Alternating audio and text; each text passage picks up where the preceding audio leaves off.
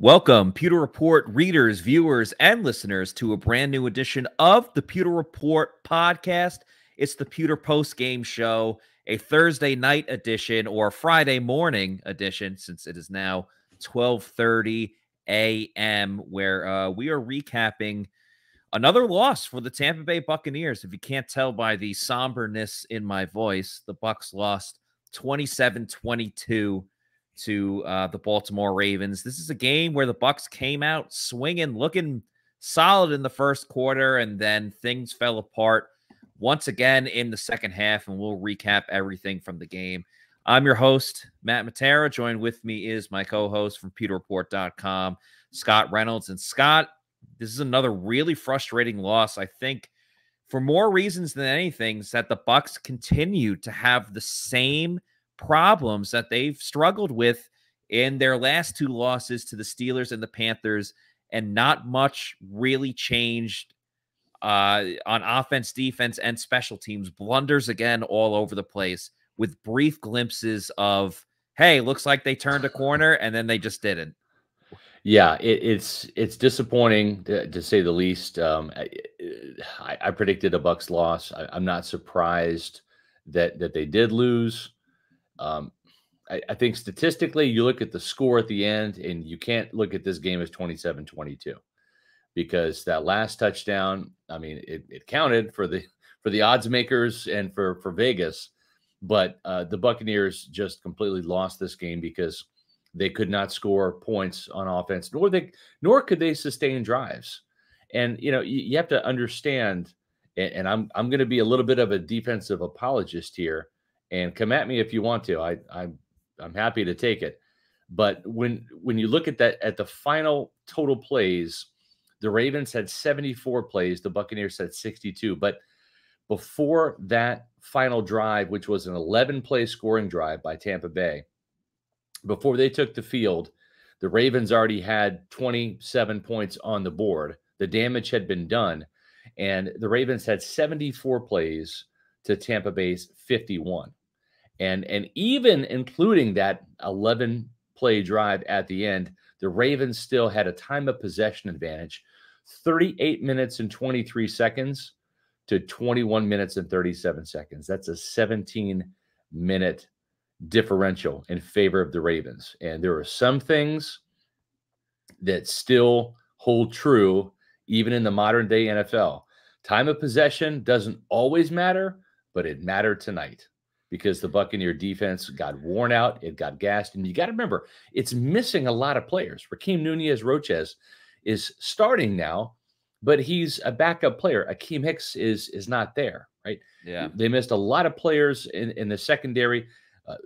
Probably the best player on defense, Antoine Winfield Jr., was not there tonight, right?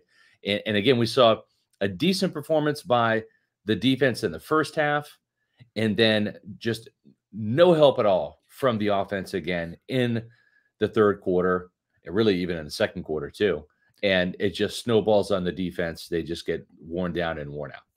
Yeah, I mean, the defense isn't 100% innocent in this whole Correct. thing, but Yes, I totally hear you. I mean, the Bucs jumped out to a 10-3 lead. They scored a touchdown in the first quarter for the first time all season. Thank you to Leo for the $5 super chat. We got a couple other super chats in there as well, and we will get to it. We see that. He says, this is the end of Leftwich. Brady played awful in the second half. He looks mentally checked out of the game at this point. Goes to marriage. And there was so many either 3 and outs. There was 2 straight 3 and outs, and then they had a 3 and out to start the second quarter, second half, excuse me. And what really pissed me off too was one of the 3 and outs. It was, the Bucs defense got to stop. They're up 10-3. Jalen Darden has a good return, gets it to the 45-yard line. Right. And the Bucs go, they get a solid gain on first down. So it's 2nd and 2. And I don't even hate that they did a jet sweep, Scott, but what I really freaking hate is that they ran the jet sweep with Julio Jones, who was playing on one GD leg. He's playing on one. He's got a peg leg. He's a freaking literal Buccaneer. He's a pirate. They're playing He's a pirate. Yeah. Playing on one leg. Yeah. I don't know. You got Scotty Miller. You got Chris Godwin, who you love to throw screens to. Rashad Perriman is faster than Julio Jones. But no, you give it to the most hobbled guy on the team. So he gets like barely gets back to the line of Right. scrimmage. Oh, by the way, when the Ravens decide to go to a jet sweep, who do they Yeah. give it to? Oh, yeah, Devin Duvernay, their Yeah. fastest wide receiver on the I team. know. And it's no shocker that he scored a touchdown. He had another run for 15 yards. Yeah. So again, like Byron Leftwich, just silly, stupid play calling right there. And again, time of possession, even when the Bucs put the ball on the field, he got the dash play from Mike Evans, who once again balled out for the Bucs, over 100 yards, multiple receptions, but they could not sustain long drives. You mentioned the time of possessions, the difference in overall plays. How about this? Listen, we want the Bucs to pass the ball more, but we want them to be efficient when they run the ball. And remember, they had a lead at halftime. They had a lead starting the third quarter.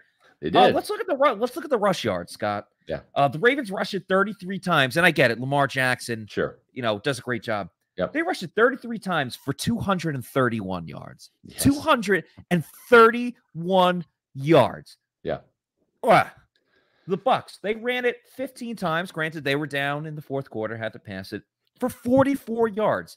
Rashad White averaged the most yards per attempt in the Bucs backfield. Leonard Fournette, as you said before, that contract signing looks worse and worse every single day. Rashad White is the most explosive running back that the Bucs have, but it doesn't really matter because they can't get it done moving the ball down the field. The defense can't get stops when they need it. Oh, and by the way, the special teams got everything rolling with a muffed punt to begin the game. So, and that actually wasn't on Jalen Darden. That was on D. Delaney. For trying to field the punt with his back. Right. I mean, he didn't have the awareness of where he was on the field in relation to the punt returner. So that was not on Jalen Darden. Jalen Darden actually played pretty well. He averaged 16.5 yards on 3 punt returns. Boy, we're grasping at straws when we're saying Jalen Darden played well, right? I know. I'll say this. There were 5 different Ravens players that ran the ball. Yeah. Okay. And Justice Hill had 4 carries for 28 yards, but he had a 12-yard run. Every single Raven that ran the ball, I always say this, every Raven had a run of at least 12 yards or more. Okay. So Justice Hill had a 12-yard run. Devin Duvernay had an 18-yard run. Lamar Jackson had a 25-yard run. Kenyon Drake had a 40-yard run. Gus Edwards had a 22-yard run. It was same mistakes, all like most of the second half, too. Yeah. Let's remember that Lamar had another 10, 15-yard run that got called back because of a holding, where it looked like Zyon McCollum kind of flopped on the play as well. I want to say thank you to Austin for this $10 super chat. Worst scoring offense through 8 games since the 2013 Bucs. I'm sure Scott would love to fill the new fans in on that train wreck. Don't think talent is the main issue here. No, it's I mean, it is because they're not playing well, right? And even Tom Brady, I thought this was Brady's worst game of the season. He did not look good. So many inaccurate passes, and sure, maybe some of it was the receiver didn't do the right thing, but he did not look good, man. And he looked like he was going to cry in his post-game press conference. I don't really blame him. Yeah, I mean, he looked awful. You know, he was pressing, right? I mean, he got sacked a couple times. Kyle Rudolph technically was open. Brady overthrew him. I guess Brady, thought he was Kate Otten, maybe, rather than, double 8, right? Rather than 8. But Kyle Rudolph just can't run. But he actually had a step on his guy, but Brady threw the ball way out in front.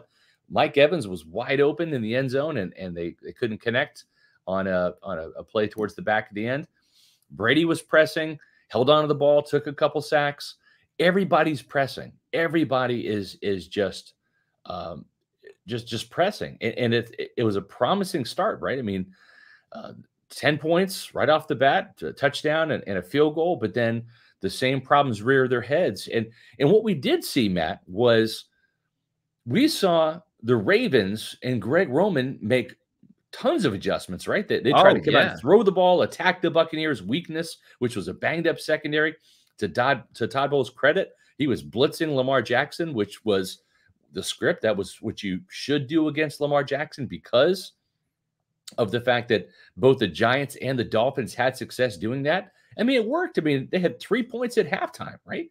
Yeah. And then Greg Roman says, I'm going to make some adjustments. We're going to go back to being who we are. Instead of trying to attack the Buccaneers weakness is, we're going to play to our strengths. We're going to run the ball. It's what we do.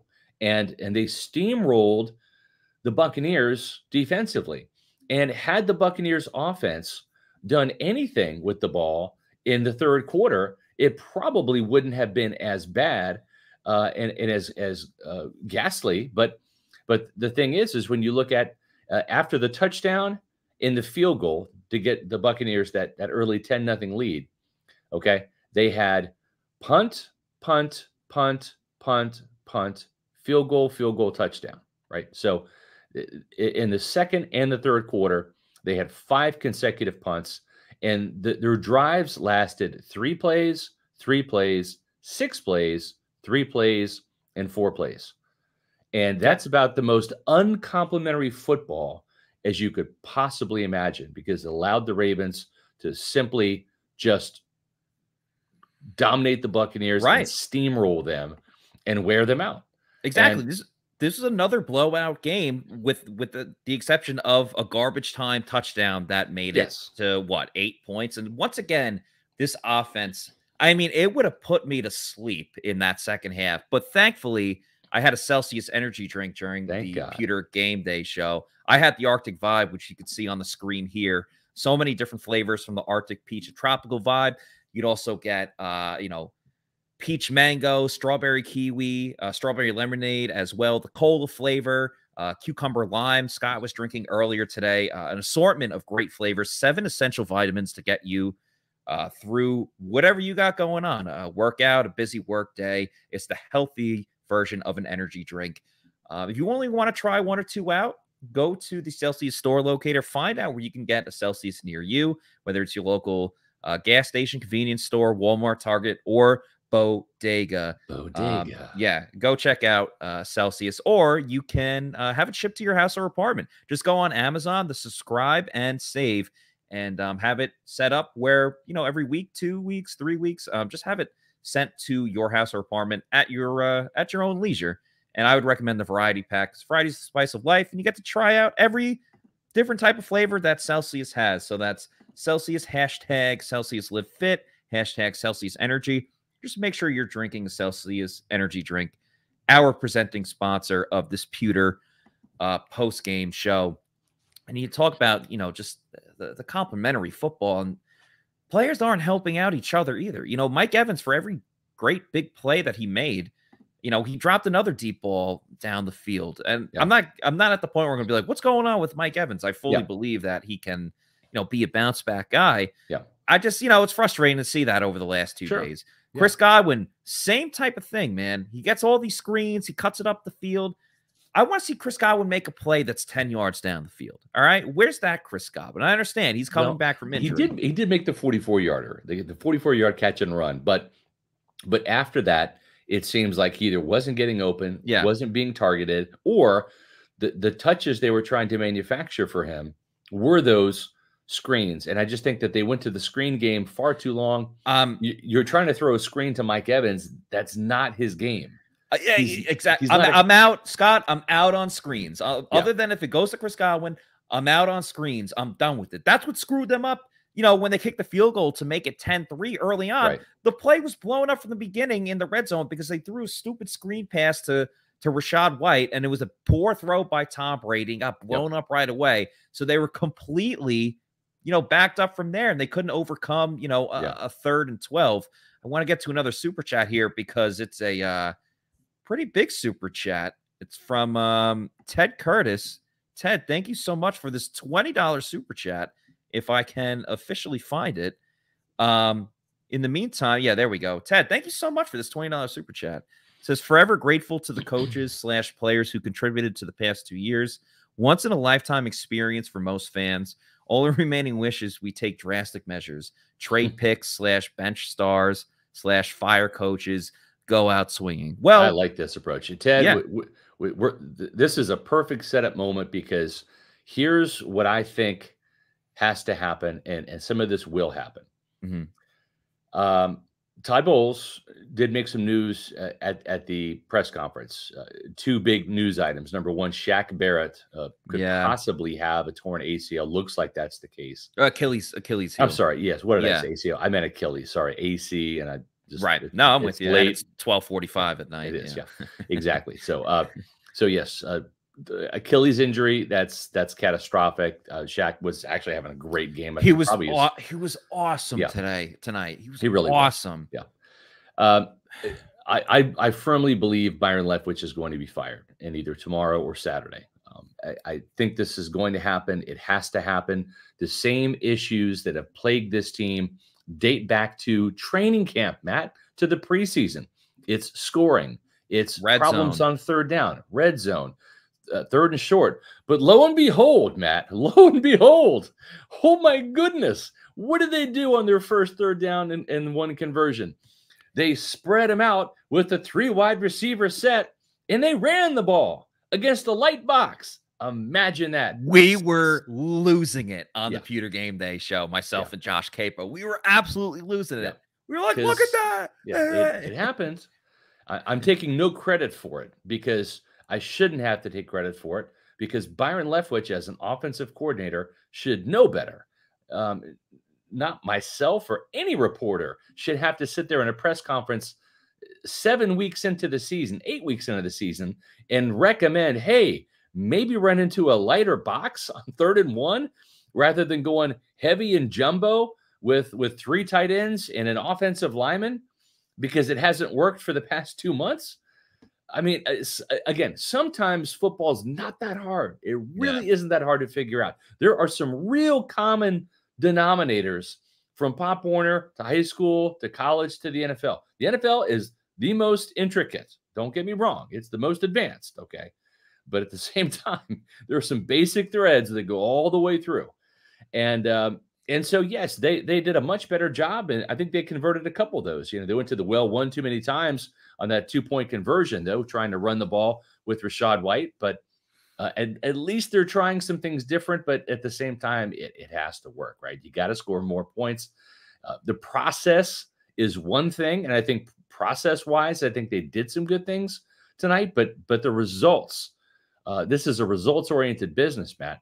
And I think the result of tonight is that Byron Leftwich will get fired. And there's a couple of candidates, and we spent some time talking about it during the week, Matt. Actually, I think on Monday's show, after I called for Todd Bowles to fire Byron Leftwich after last Sunday's game, we talked about Clyde Christensen, the quarterback's coach. Yeah. We talked about Harold Goodwin, who's the run game coordinator. That probably is not the right guy right now, given the struggles of the running game. And Kevin Garver, the wide receivers coach, the guy that is kind of the wild card sticking out to me, if Todd Bowles wants to go in a completely different direction for some outside the box thinking and some outside of the Bruce Arians scheme, because it seems like some of these routes, some of these route concepts and pass structures are getting sniffed out pretty easily because this offense has been around for a while. That happens sometimes. Sometimes the league catches up to you. You can't run the Tampa 2 defense as a base defense anymore. There's way too many 2 beaters out there. And that means a cover 2 beater. You can use Tampa 2 or cover 2 as part of your defensive scheme as a changeup, but you can't run that anymore like you could back in the 90s. The game has just evolved. Right. And that's why Lovie Smith wasn't cutting it as a defensive coordinator in 2014 or 2015 when he took over the play calling duties from Leslie Frazier. And he went Tampa 2, Tampa 2, Tampa 2. And it was slant pass, first down, and all she wrote. I think Thad Lewis is a name to keep an eye on. Assistant wide receivers coach, former NFL quarterback. This guy is a bright mind. Talked to Bruce Arians about him. I'm not saying Thad Lewis is going to be the next offensive coordinator for the Buccaneers, but if they want to go in a more different direction than what they're doing, and I don't know how Todd Bowles thinks about Clyde Christensen as opposed to Byron Leftwich. Are they kind of in lockstep? Is there differing opinions? I don't know. This guy seems like the wild card to me. And the names that I heard from Bruce Arians when it looked like maybe Byron Leftwich was going to get the head coaching job somewhere, maybe Jacksonville this offseason, Garver's name and Thad Lewis, those were the two in-house guys that were being bantied about. If Bruce didn't take over the play calling, it would be one of those two guys. So and it wasn't Clyde. It wasn't Clyde Right. who has play caller experience at this level from Bruce. Now, Bruce isn't a head coach. Maybe Todd wants to do something different, but I think Byron Leftwich is going to get fired this weekend. He deserves to get fired. And if they do fire him, Thad Lewis would be my wild card guess. I mean, I'm all in favor of a shakeup because the Bucs clearly need to do something different. And if that means Thad Lewis, who played in a different offense, has seen different offenses, I'm all for it. Because I mean, you even saw with the team came out outside of the fumble where it went off of D. Delaney. This team came. We will get to Devin White, but we do have a couple of super chats. But this team, they came out hungry with an attitude, ready to go. Like Zyon McCollum makes a play and he's flexing, he's going nuts. The Bucs take the lead. Then they increase that lead to 10-3. And then as soon as the going got a little bit tough, they just rolled over once again. Got a little tough. They didn't stand up for themselves, and they just let it, let it roll over again. Thank you, Craig. I was going to say that, to your point, Matt, they really missed Antoine Winfield tonight. They really did. I think he makes a difference, and if he's playing, they might end up winning this game. I just think he's that much of a difference maker. Probably would have stopped the run game a little bit, even at the safety position. Craig here. Thank you for the $4.99 super chat. Key drive the second quarter, first down at the 45. I think that's what I talked about earlier. You run tackle eligible, then run again. That was the jet sweep to Julio Jones and short pass. Not one shot play.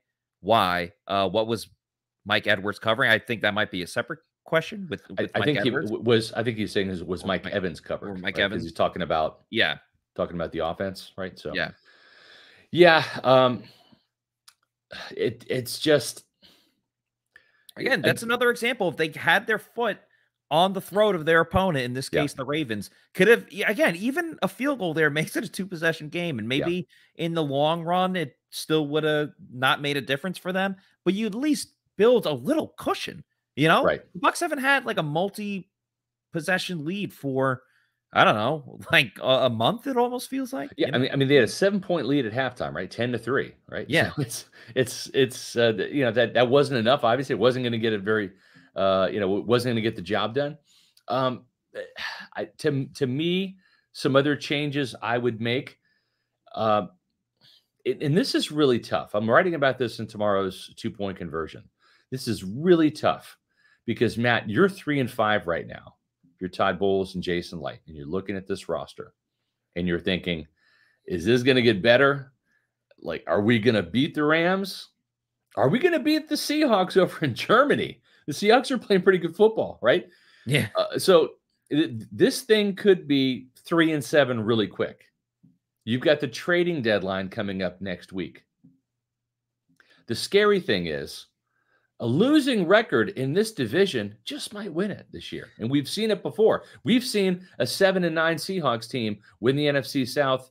Several years ago, we saw the Panthers with a 7-win team win the South a few years ago. So those are a couple of examples of some teams that had losing records, but the division was so bad, they still won. And the NFL has this stupid rule, which is even if you have a losing record, and you win your division, you somehow win a playoff home game. A home game. That's your stadium.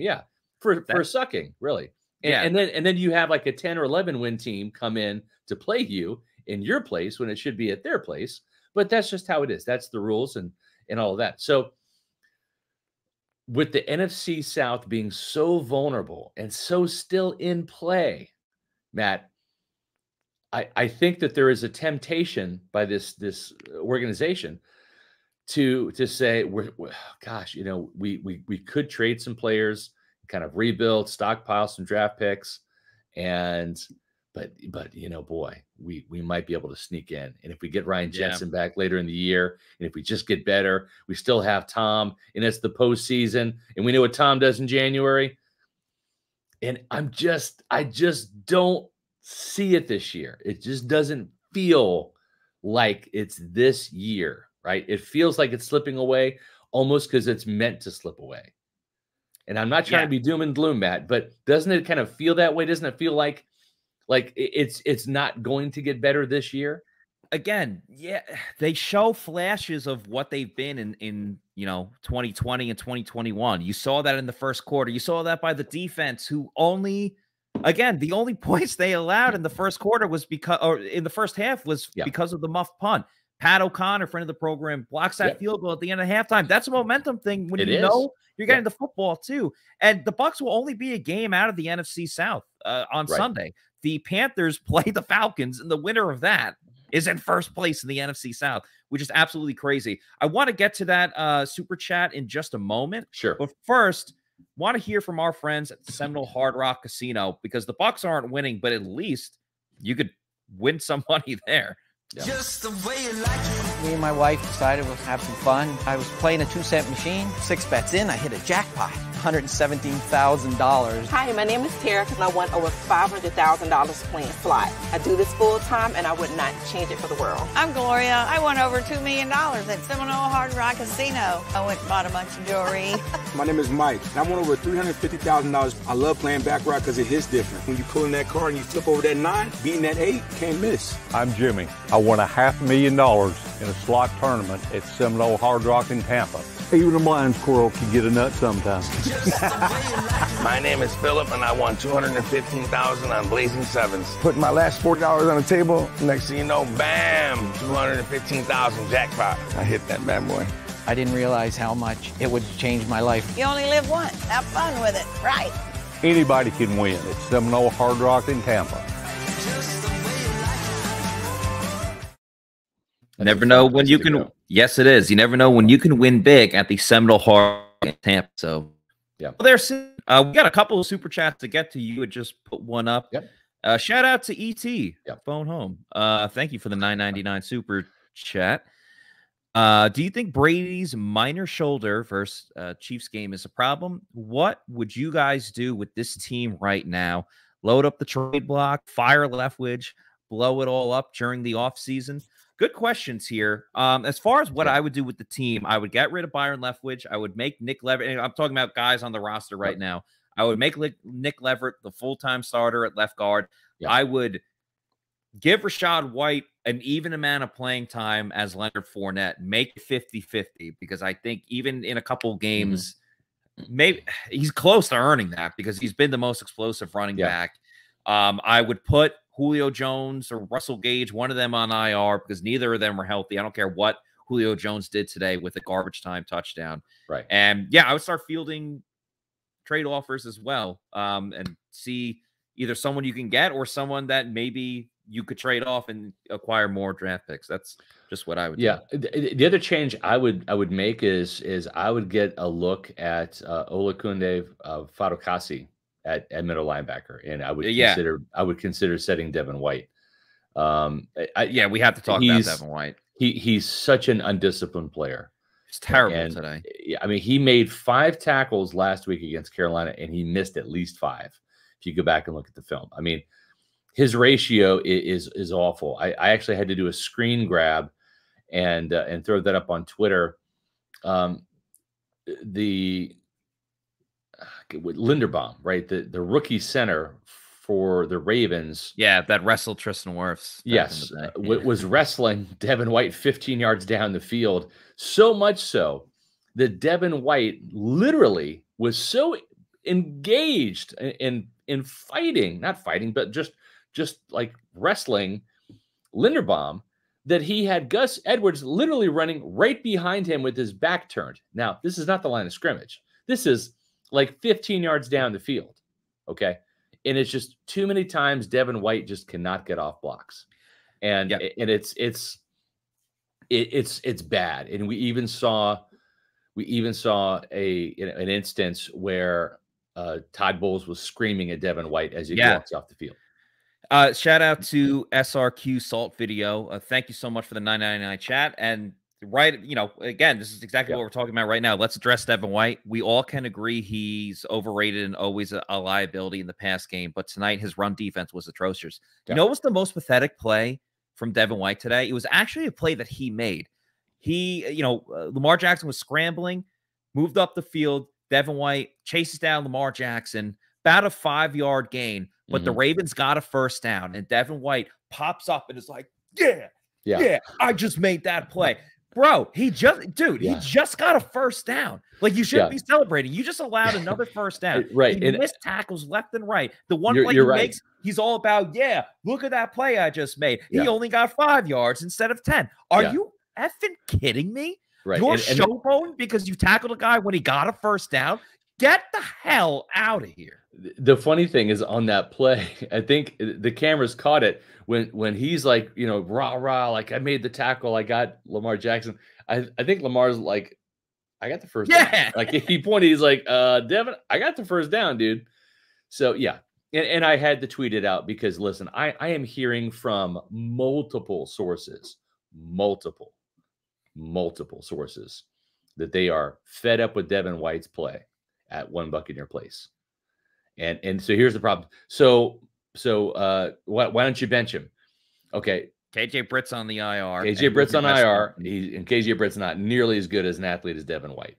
The other guy is Olakunle Fatukasi, right? And he's an undrafted free agent rookie who flashed in the preseason against other scrubs. Undrafted rookies. Yes. Yeah. So I don't know that I necessarily trust him in there, but man, I'm giving him some looks. And maybe in practice, I'm sitting Devin White and putting Fatukasi in there. Maybe not in the games, but maybe to drive a message home. Because the thing is if you continue to reward bad behavior, and what I mean by that is you keep messing up and we keep playing you, right? And I think that this is kind of the code. I've learned to speak and understand coach speak, okay?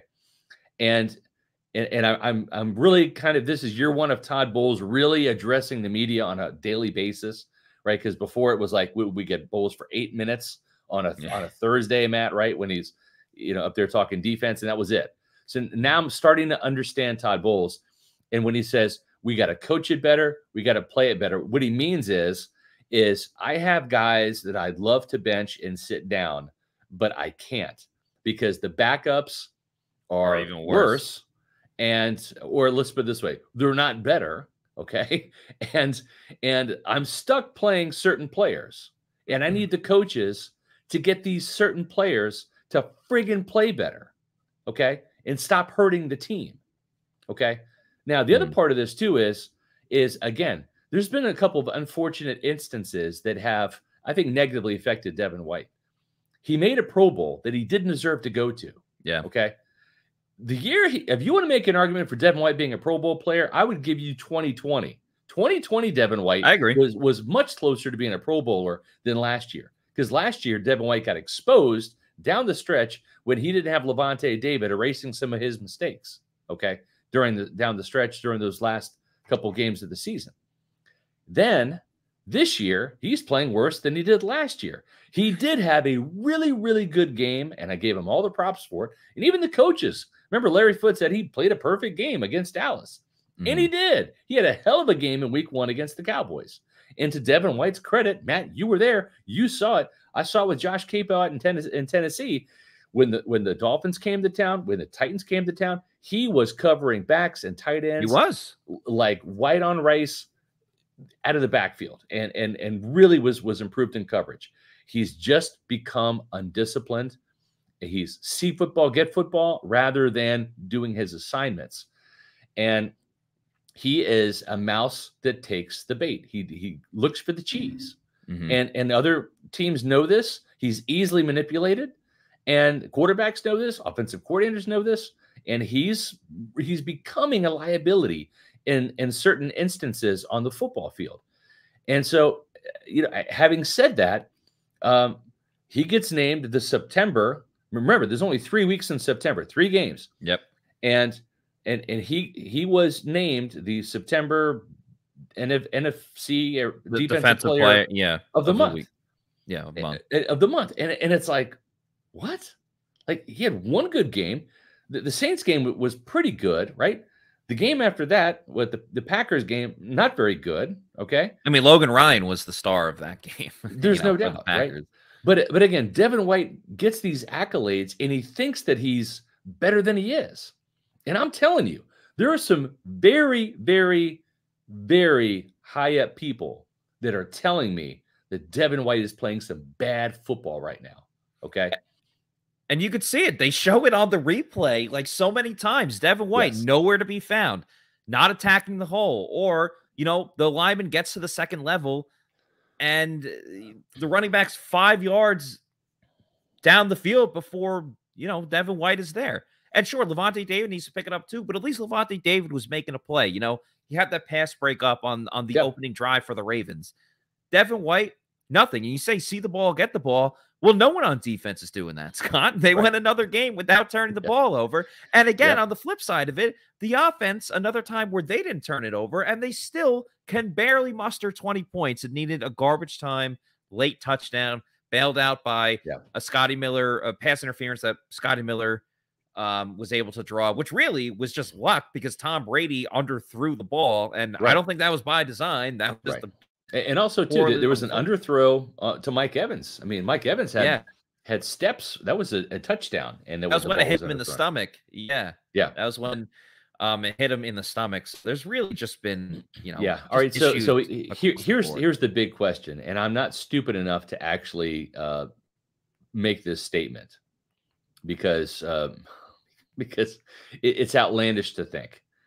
But when Todd Bowles says everything's on the table, right? From coaching changes to whatever. Let's go down that road and take Todd Bowles literally. Okay. Matt, do you even consider, okay? And I'm not putting you on the spot because I'm going to come out and say I'm considering it. I'm not saying I'm going to do it, but I'm considering it. Would you consider trading Tom Brady for draft picks right now, knowing that it might not get any better and you might lose the NFC South? And you might win 7 games this year, and Tom goes out with a whimper. Or do you try to get something for the GOAT right now? Now, having said that, I don't think that would be I don't think I just think I understand this is a hypothetical. It's a hypothetical. Completely. It would have to be like, who's trading for him? What team is like a quarterback away from making a big play? It's so tough to trade for a quarterback in season because you can't just it's not like Christian McCaffrey. It's like, hey, like here's a little bit of the offense. Just learn this. The quarterback has to know everything. Bruce Arians said last year at the Combine while Tom Brady was still retired, he's like, I would take 5 first-round draft picks. You would at least have to have 1 first-round draft pick. But as we talked about earlier, they're only going to be a game out of first place. And you got to get into the dance. So unless it was for, I think at a minimum, 2 or 3 first-round picks, maybe something like that, you would have to consider trading him. But this team is too talented to be this bad. So as rough as it is right now, I'm not ruling out that they can turn it around, be competitive and formidable team. When you have Brady, Evans, and Godwin, I don't think you could ever rule them out of any game. So it would have to be similar to what Bruce it would have to be 3 or 4, first round draft. And here's why I'm even posing this. I'm posing this to help Tom. Yeah. Okay. And to help the Buccaneers. I would do that too if it helped Tom. It's like, all right, Tom's gonna go. Tom, do you want it to end like this? Is this how you want to go out, dude? Do you want to hit the reset button? And I know you're probably thinking, should I have retired? Come out of retirement? 49ers, Dolphins, do you always want to go to the Dolphins anyway? Yeah. So, do you want an escape hatch? We can find the escape pod and jettison you off, right? If that's what you want, right? If you would feel better, right? I mean, I don't know. When everything's on the table, you have to consider everything. Yeah. Right. You have to consider everything.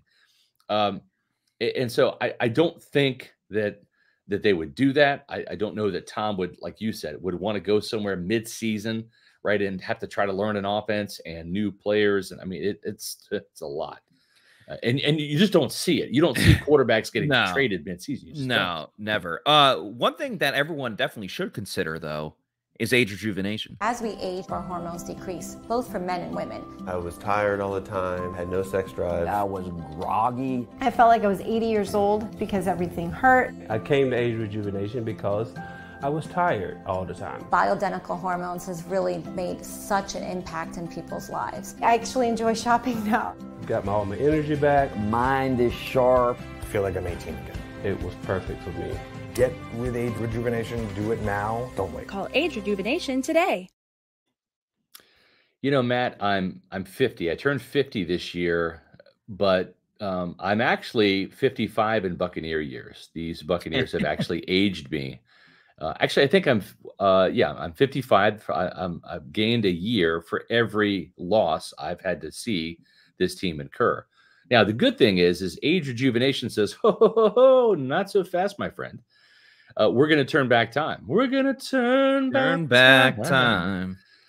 If you could find a way, and they have a way, it's called testosterone therapy. And because I was losing energy, I felt sluggish. I felt tired all the time. You heard all those people, and I'm listening to them. Everyone except for the lady who's like, you know, I didn't like shopping anymore. I don't believe you, lady. I think you liked shopping. I just didn't think you could last as long at the mall. And now you can because you've been age rejuvenation. And folks, if you want to feel better, if you want to get some energy back, if you want to feel younger, go to age rejuvenation. It's legitimate. It works. I started my journey back in August. It takes a couple weeks for the testosterone therapy to kick in. And now look at me. I'm doing a podcast at 1:11 a.m. on East Coast time. And that never would have happened if not for age rejuvenation. It's true. Lose weight, feel great. Age rejuvenation. You've seen them on the SR's Fab 5 column. They're also the presenting sponsor of our Pewter Report Tailgate Show. 5 locations in the Tampa Bay area to serve you. AgeRejuvenation.com. Make sure you go there and sign up for the free consultation, right? Go there if you're having problems in the bedroom, if you're having problems with energy, if you're having mental acuity issues, a foggy brain, that kind of stuff. Go to Age Rejuvenation. I wish I would have done this years ago because this didn't just happen when I turned 50. This happened in my mid-40s, but I'm so glad I did because I feel like I'm 40 again. I really feel like about 10 years of my life has just been restored, and I'm grateful for that. So make sure that you visit Age Rejuvenation if you want to lose weight and feel great and maybe even have some better sex. We're going to get to a couple more super chats and then call an episode because it's past 1 in the morning and the Bucs played a horrible game too. It's not like, you know, they made a crazy comeback or, you know, great game or anything. So Daniel, we thank you again for the super chat, $4.99, which needs to go. But the Bucs squad was poorly constructed from the start by Jason Light. Too many injury-prone free agents. The team looks old and slow. They definitely look slow. Yeah, they do. And I've said it before. I'll say it again. You know, it's a win now team that they took a risk with a lot of these, you know, veteran guys. And, you know, you take the risk. You're not always going to hit it. And it didn't, you know, whether it's Hicks, whether it's Julio. Julio just looks like a shell of himself at this point. Yeah. Couldn't even make the tough catches. Yep. The touchdown meant nothing to me. You know, it was exactly. Yeah. And you're right. And listen, again, for all of the accolades and props we give Jason Light for constructing a Super Bowl team, and he did, you can't take that away. In 2019 and 2020, Matt, it seemed like he could not. It seemed like he went to Seminole Hard Rock Hotel and Casino and was just like making bets and just winning. Cha-ching, cha-ching, cha-ching. Like every move he made was a winner, right? And sometimes that happens. It's just like turnovers and sacks. They come in bunches, right? You sign Tom Brady, trade for Gronk, right? Yeah. I mean, Antonio Brown comes. Antonio Brown, get him on board too. All those things. Leonard Fournette, and it all worked, right? And then this year they kind of tried some of the same things as you mentioned, Matt, astutely. The Super Bowl window was open, so they went with experience. They went with some older guys. And it came back to bite them, right? It blew up in their face. And a lot of the moves they made didn't pan out. Now, I would love to see this defense with a healthy Logan Ryan. You give me a healthy Logan Ryan, for 17 games, and I'm going to say that they're not 3-5. They might be 4-4 right now, or maybe even 5-3. I think that dude was a difference maker. I think that dude was a difference maker in terms of communication, in terms of tackling, in terms of punching the ball out, making plays. That guy was a difference maker. His loss hurts. And I think that's kind of a fluke injury. Maybe it's an age-related thing. I don't know.